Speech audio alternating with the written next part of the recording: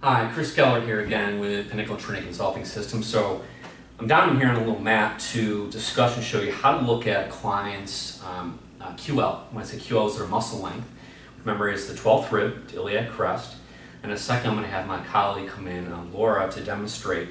But I want to show you with the spine. So when you're over in side bending, you can see how it opens up the spine pretty nicely. So when someone has tightness, there's one way you can stretch it, is just this way only. And then in the future, I'll also show you different ways of stretching the QL, which are really nice, besides sideline. I personally like kneeling in a figure four or a four position because I think that gets really nicely. So I'm going to have my colleague Laura come on over and lie down for me, please. She's going to lie down right here on her side, so she's going to kind of face towards me. And what you're going to do is you have your client lie face down on their side, and basically in straight kind of line arrow. Hip needs to be aligned with the knee and ankle, and shoulder is basically as well as in line. So everything's a straight, nice line. And what you want the client to do is actively reach overhead with their arm and their leg pointing away from different directions. So in other words, they're pointing their toe towards this wall, and she's going to reach toward the wall with her hand. Okay, so I want her to do that. Go ahead and do that for me. Okay, and then relax. Okay, now she can relax her arm down. So you can see how much movement she did, and then we can do that on the other side. Now that's the active assessment. The passive assessment is you're going to take your hands and then you get client's consent, consent with your client, which I think is really important. And I say that out there to the male trainers and vice versa, that from a world that we live in, it's very important to get consent when you're touching a client, especially a female client.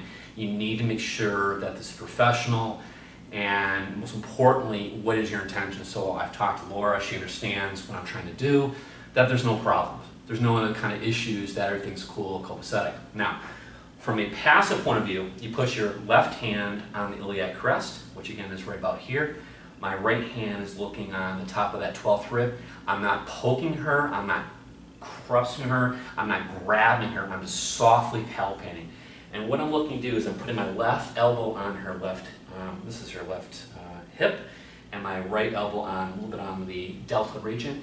And I'm going to lean and I'm going to move passively the spine and the muscle. So I'm pulling opposite direction out and away and then back in. So I'm feeling how much excursion moves from here to here, and she actually has pretty good movement. So I'm not feeling much movement or limitation. So that's really good.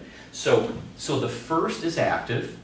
Second you're going to do is passive once you get your consent.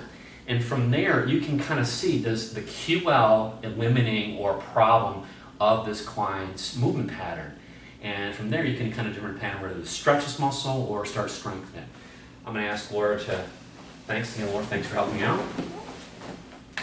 So when we go back to, again, the spine, the other thing we want to look at within the spine, in the manual, which is something really important, is Punjabi. Punjabi was a researcher, I believe he was a biochemist or biomechanist, that looked at, there's three components within movement. There's the neural component, which is the brain. So the brain says, listen, I want to move. That connection from the nervous system goes down into the musculoskeletal system. There's the active system, which is muscles. Muscles facilitate movement.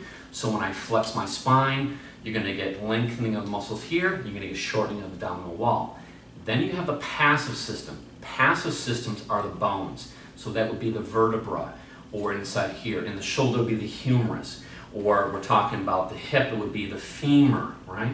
And we're talking about the ankle, it would be some of the ankle bones.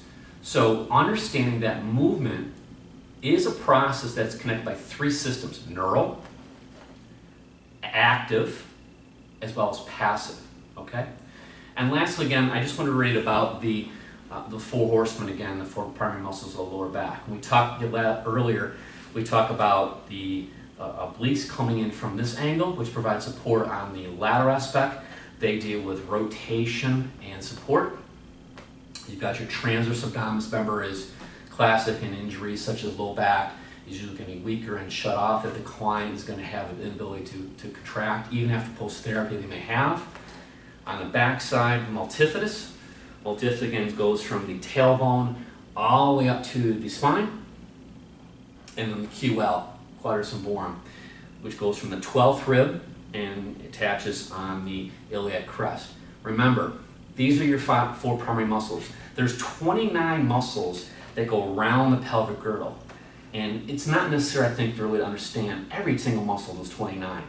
The more you can understand, the better. But if you understand those four primary muscles of the front and of the back, knowing that there's usually weakness in the anterior of the front, tightness of the back, you have an idea of where to start with your clients. With their movement patterns, which we'll talk about in a few minutes in the next section, you can start to see putting all this anatomy together with functional anatomy and biomechanics to how the movement is normal versus abnormal. We'll be talking about that in the next section. Look forward to talking with you then.